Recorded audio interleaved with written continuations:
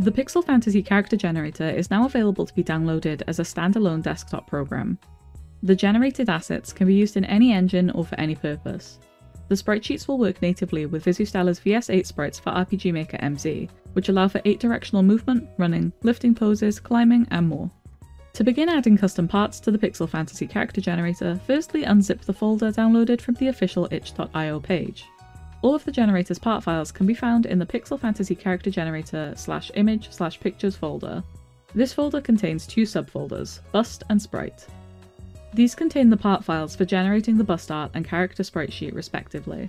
One of the subfolders in the Pictures folder is called Bust. This is where to find all pictures used to generate the bust art in the generator. There are subfolders in Bust which are structured like this. Each part that can be modified has its own subfolder within the Bust folder. Some of these folders also have more subfolders to separate certain parts to be body specific. The selected body will determine which versions of certain parts are used by changing which folder the images are being used from. The body file should be named pf_x, with the x being the next number in the sequence after the previous file. There is no limit to how many files can be added, but they must follow this naming convention with the numbers in sequence for the generator to detect them. The same convention is used for the head, ears, and nose files. None of these are body specific, so it won't matter which body is selected. They will all share the same art for the parts. When adjusting the colour tint of these parts, they will all share the same colour. Some parts of other facial features will be affected by this colour too. The mouth parts come in 3 different files. pf_x_1 is used for the base. This will be adjusted with the colour of the skin set by tinting the body part. pf_x_2 is used for the teeth.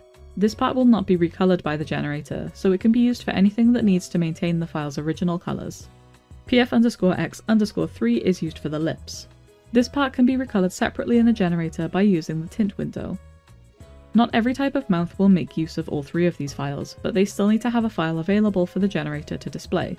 If the part does not require teeth or lips, the image can simply be left blank, as long as the file still exists in the folder.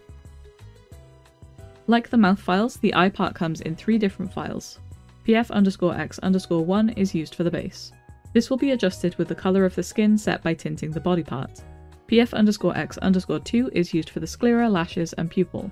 This part can be recolored in the generator independently from the others. pf_x_3 is used for the iris. This part can also be recolored independently. Similar to the mouth files, not every type of eye will make use of all 3 of these files, but they still need to have a file available for the generator to display.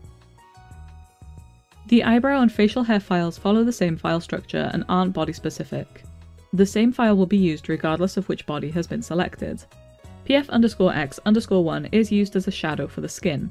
When using the generator's tint windows, this file will be recolored alongside the selected body color. pf_x_2 is the main file for the eyebrow or facial hair part. This file can be independently recolored using the part's tint window. Even if both of these files are not necessary for a custom part, the file should still be present, but they can be left blank. Front hair files should be named pf_x, with the x being the next number in the sequence after the previous file. The front hair is not body specific, so the same image will be used regardless of which body has been selected. For the best results when recoloring these parts using the generator's tint window, the file should make use of a neutral grey or white colour. The rear hair folder uses body-specific subfolders called Body1 and Body2.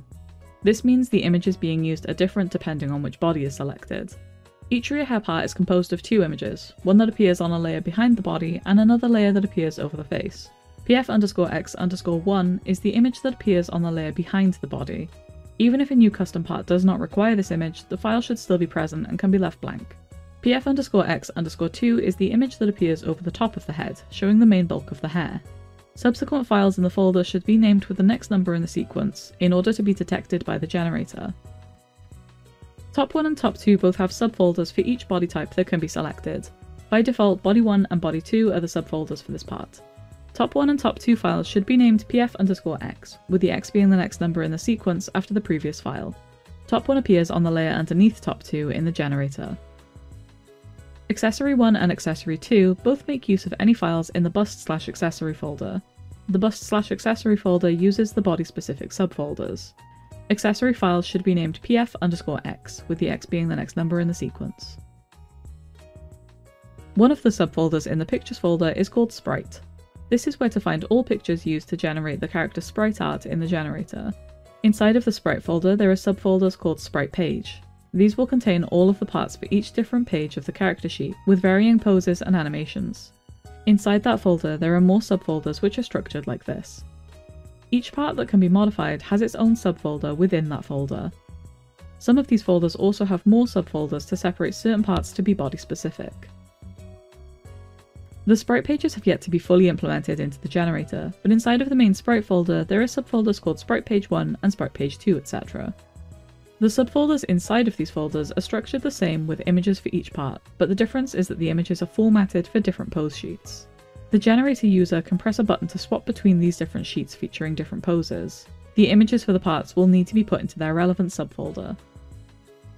The body folder does not have any subfolders. The selected body will determine which versions of certain parts are used by changing which folder the images are being used from. The body file should be named pf_x, with the x being the next number in the sequence after the previous file. There is no limit to how many files can be added, but they must follow this naming convention, with the numbers in sequence for the generator to detect them. This base image does not need to feature things like eyes, which are added and coloured separately. Underneath the main body sprite, there is a layer that is used to display a shadow beneath the character's feet, like this. This layer is body specific, so it will appear in a subfolder like body 1 or body 2. The shadow cannot be changed by the user, it is always tied to whatever body has been selected, so it should always be named pf_1 inside of the relevant subfolder. The eyes folder uses body specific subfolders called body 1 and body 2. This means the images being used are different depending on which body is selected. Eye sprites are separated into two image files. pf_x_1 is for the lashes, sclera, and pupil. pf_x_2 is for the iris. These can be coloured independently of each other in the generator. Not every type of eye will make use of both of these files, but they still need to have a file available for the generator to display, even if it's left blank. The facial hair folder uses the body-specific subfolders. Facial hair files should be named pf_x, with the x being the next number in the sequence after the previous file. Some types of facial hair may not be considered visible enough to display a sprite on the character, so they can be left blank. They still need to have a file available for the generator to display, however, even if the file is empty. The front hair folder uses the body-specific subfolders. Front hair files should be named pf_x, with the x being the next number. The rear hair folder uses the body-specific subfolders. Rear hair sprites are separated into two image files. pf_x_1 contains the main image for the hair. pf_x_2 is placed on a layer over the top of clothing and accessories to display the hair over the top on certain frames, mainly when the character is facing upwards.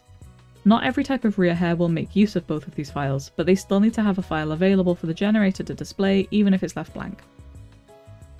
The top 1 and top 2 folders use the body-specific subfolders.